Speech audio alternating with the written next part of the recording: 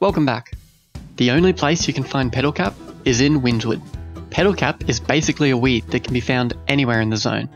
Petalcap is a green, succulent looking plant. It can be easy to miss if you're not sure what it looks like. A lot of the guides on the internet will send you down towards the bottom edge of the zone.